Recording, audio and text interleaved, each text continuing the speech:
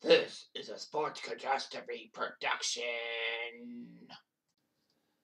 Hey there, Heather, ho there, it's Jeff Cutter. I'm welcoming you to another Sports Catastrophe Birthday Boy. And the birthday boy for today, April the 29th, is a former NHL goalie who is known for playing for a lot of teams, but he has 454 career wins. Great for a hockey goalie. Not number one, of course, that's Martin Brodeur. But this guy is actually a coach and a former player. He's known as CuJo because of his mask featuring the snarling dog from the Stephen King novel CuJo. This guy played for St. Louis, Edmonton, Toronto, Detroit, Phoenix, and Calgary. Was part of Canada's gold medal winning team in the 2002 Winter Olympics, and now has the most. Well, he retired as the most career wins for any goalie in history to not play on a Stanley Cup winning team, passed by Roberto Luongo, and the first goalie to have 30 or more wins in the regular season for 5 different teams. His name is Curtis Joseph. CuJo, baby. He's now 55. So he's an American senior citizen, but not a Canadian senior citizen. Now, the story of CuJo's personal life is kind of awkward. I'm not going to speculate too much on it. I'm going to just tell you a little bit. So CuJo was not Curtis Joseph. His real name was Curtis Monroe because his mother was named Wendy Monroe, but gave up Curtis to the Eakins family because Wendy knew Gene Eakins from the nursing home they both worked in, and they thought the Eakinses could provide a better home for that. He was named Curtis. But anyway, Gene Little actually divorced Howard Eakins and married Harold Joseph and decided to use Joseph, Curtis's last name. So he grew up with 2 older stepbrothers and 3 older stepsisters and a stepbrother from a previous marriage. The family is of mixed race because Harold and Victor, Harold Joseph, was black. Curtis Joseph's legal name was Curtis Shane Monroe until he was signed with the St. Louis Blues and he became Curtis Shane Joseph. Anyway, Curtis Joseph would play hockey in the NCAA for the University of Wisconsin and did quite well. Unfortunately, no one drafted him, so he was undrafted. However, the St. Louis Blues heard of him and signed him to a free agent entry-level deal. So CuJo stopped playing at the University of Wisconsin and went to St. Louis. He broke in with the NHL, all that. So anyway, he would play for St. Louis, but would not get much, as Vincent Riendeau was in the crease a lot of time. Curtis played well, but by 91, the Blues were ready to move on from him. After the Blues signed Brandon Shanahan from the New Jersey Devils, being a restricted free agent, the Devils were entitled to compensation. Teams couldn't agree on what the compensation was. St. Louis offered CuJo, Rod Brindamore, and 2 draft picks to the Devils. The Devils balked and wanted Scott Stevens. I can understand the Devils wanting Scott Stevens because he's a good defenseman. I mean, the goaltending thing, New Jersey was set for life for Sean Burke and Chris Terreri. The only problem was that Sean Burke had some contract issues and decided to play for the Canadian national team, like the touring national team before the Olympics in Albertville in 92. Burke never played a game for the Devils again, and then he went to Hartford. So the Devils screwed themselves over. But they got Martin Brodeur, so that's okay. Anyway, the case went to arbitration. Stevens went to the Devils. CuJo was safe in St. Louis. But, thankfully, though, the Blues did think CuJo was a better goalie than Riendeau or even Guy Hebert. In 93, he helped the St. Louis Blues in one of the biggest upsets in first-round history when he took down the Chicago Blackhawks, who were seen to be the odds-on favorite to get out of the Western, or the Campbell Conference, if you will, to face Pittsburgh. We might have seen Pittsburgh-Chicago Part 2 in 1993, but it wasn't meant to be. Pittsburgh also fumbled, well, to the Cupcakes. I mean, the Islanders. Anyhow, CuJo was in that in '93, and he helped stymie Chicago, giving St. Louis the 4-game sweep. Then he took on the Toronto Maple Leafs, his future team, if you will, and he played awesome. CuJo was the main reason why St. Louis got out of Toronto with the 1-1 split instead of being down 2-0 after the first few games. CuJo's play was why St. Louis got to Game 7 against Toronto, even though that he shit the bed in the final game, in Game 7, 6-0. He was actually named finalist for the Vezina Trophy, best goalie, and took third behind Belfour and Barrasso. Unfortunately, St. Louis did not do well in the '95 playoffs, and they decided to not sign CuJo, so they decided to let him go in free agency. And Edmonton said, why not? They had two good goalies at training camp, Bill Ranford and CuJo. Edmonton couldn't think of a contract or even trade CuJo's rights away. CuJo didn't start in the NHL 95-96. So he was signed with Las Vegas in the IHL, the International Hockey League. But the Oilers finally decided to, well, despite the fact they wanted to trade him to Boston, they actually thought CuJo was a better fit, so they traded Ranford to Boston and took CuJo back. CuJo would be popular for the Oilers. He would help Edmonton out, and if it wasn't for CuJo, Edmonton would not have pulled off back-to-back first-round shocks in 97 and 98. 97 against the Dallas Stars, in which CuJo made one of the greatest saves of all time off of Joe Newendike in overtime of Game 7. Newendike had a chance to end the series and put Dallas in the second round. CuJo somehow, in some way, stretched out and got the save. Robbie Newendike. And, of course, Bob Cole made a great call and all that. Seconds later, Todd Marchand would end the series for Edmonton as he won the game with his overtime goal. Edmonton would get taken down by Colorado in the second round. However, in '98, the Oilers would get revenge on the Avalanche in the first round. Down 3-1, the Oilers somehow, in some way, came back to force a Game 7 in Denver, and CuJo was amazing. Let's not forget the weird save he made when he overslid, and it looked like Colorado had an empty net. I don't know who it was. I would have said Kamensky. But no, couldn't be Kamensky. But anyway, Colorado had an open net, and then CuJo, for some reason, got his stick on it and saved it. And can't forget, what is his name? Steve something. I would say Steve Breen and Jared Payne's reactions when they watched the game, when they did the game for ESPN. Nevertheless, Oilers beat the Avalanche 4-0 in that Game 7 and went on to lose the second round to Dallas. However, Edmonton let him walk as a free agent. And the interesting story is how he got to Toronto in the first place. Allegedly, Ken Dryden, who was the president and party GM of the Leafs, ironic because, you know, Dryden was a Hab, was walking with his son to get some ice cream. But then he bumped into Don Meehan, who was CuJo's agent. And they walked over, and Meehan said Curtis Joseph was available. And Dryden wasn't so sure if he wanted CuJo because, after all, Felix Potvin was in net.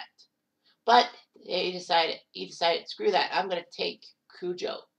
So he signed with the Leafs in '98 and traded Potvin to the Islanders.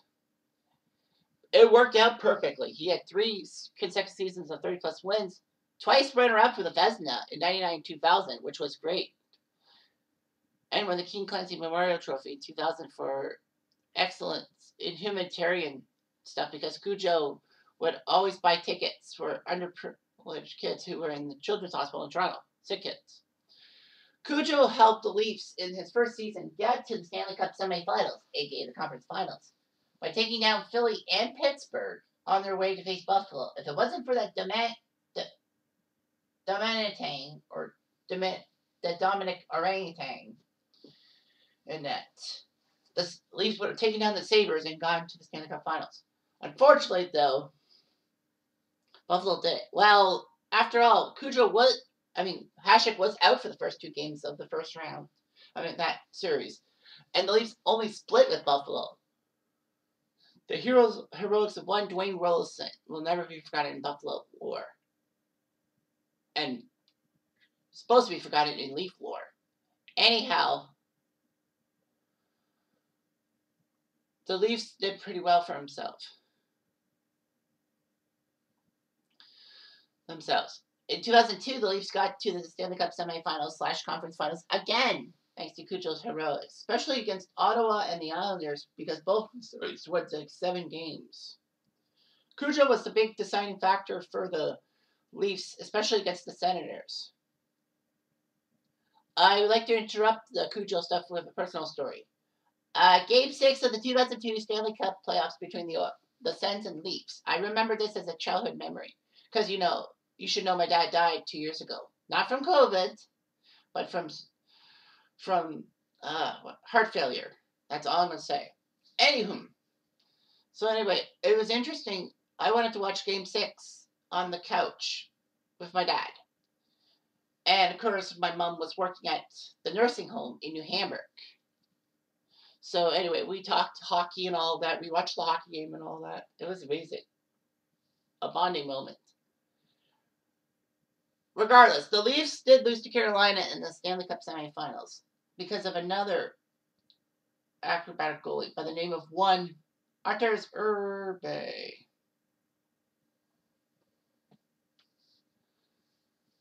So, anywho, CuJo looked good in Toronto. Unfortunately, Pat Quinn did not want to give CuJo a 4-year contract. He gave CuJo a 3-year contract, or at least tried to, but CuJo wanted 4 years. I wouldn't blame CuJo for going for 4 years. So he decided to leave to go to Detroit and all that. Now, of course, there was some speculation because of the fact that there was a problem between Pat Quinn, who was coach general manager, and CuJo, because Curtis Joseph was the starting goalie for the first game of the 2002 Winter Olympics, where Pat Quinn was the head coach, and got crushed by Sweden 5-2, ironically, to Mount Sundin. And then CuJo was benched for the rest of the Olympics, and Martin Brodeur came in and saved the day, getting the gold medal and all that. It was, a lot of frosty relationship. So CuJo went to Detroit. They won the Stanley Cup in 2002, but they needed a goalie because Hasek decided to retire. I wouldn't blame him. So anyway, they gave CuJo a 3-year, $24 million contract, or $8 million a year, to replace Hasek. Joseph found his form in the second half of 2003 and helped Detroit win the division and possibly take down the Anaheim Ducks in the first round. Sadly, though, Jean-Sebastien Giguère was just that damn good in Game 1, stopping more than 60 shots in Game 1. What was it, double? Or was it triple overtime, I think, in Game 1 of that series? Regardless, CuJo got swept by the Ducks. It was shocking. And all that. And they were like, what the heck is going on here? But during the 2003 offseason, for some strange reason, Hasek said, screw it, I'm going to come out of retirement. And Detroit decided to sign Hasek to a deal because he felt that Detroit GM Ken Holland thought that Hasek was going to sign with competitors. So he basically panicked and signed Hasek to a deal, which was weird. But he wanted to trade Joseph, but basically Joseph's large contract and off-season surgery meant that he couldn't really be moved. Detroit had to deal with the Hasek CuJo starting goalie situation. CuJo would be in the minors to rehab and all that, but he came back mostly after Hasek was nursing a groin injury.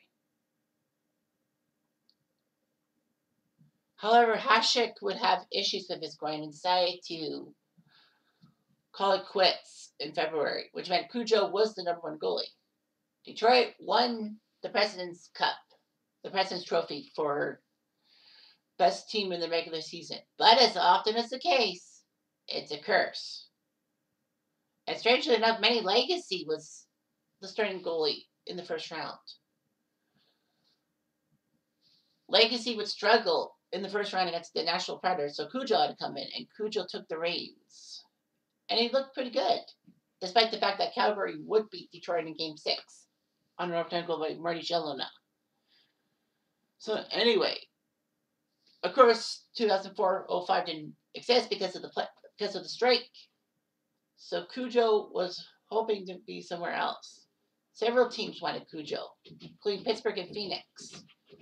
CuJo said, why not? He took a one-year deal with Phoenix, mostly because Phoenix had a new coach, Wayne Gretzky. So on October 20th, 2005, he got his 400th win and then kept signing with Phoenix. When he got his 30th win with Phoenix, he was the first goalie to have 30 or more wins for 5 different teams in a season. St. Louis, Edmonton, Toronto, Detroit, and Phoenix. He would do 50 wins with those teams, though, too. Anyway, CuJo thought that he could be in Toronto. He said he would be fine with a backup role and a reduced salary. Ottawa wanted to sign CuJo if they could get rid of Martin Gerber, which they couldn't really do. So in January 2008, CuJo signed a protracted career with contract with Calgary. It was kind of weird. He went to Calgary and all that.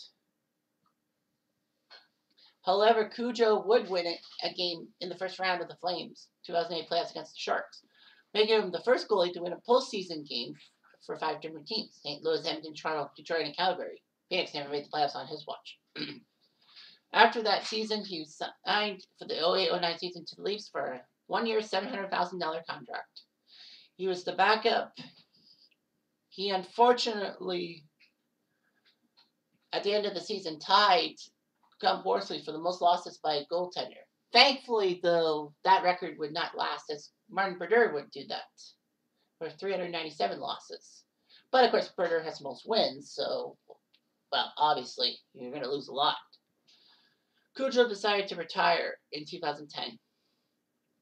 And he had 454 regular season wins, 5th in the NHL at that time, and his 63 playoff victories are the most by a goalie without winning a Stanley Cup. That's one record Luongo doesn't have.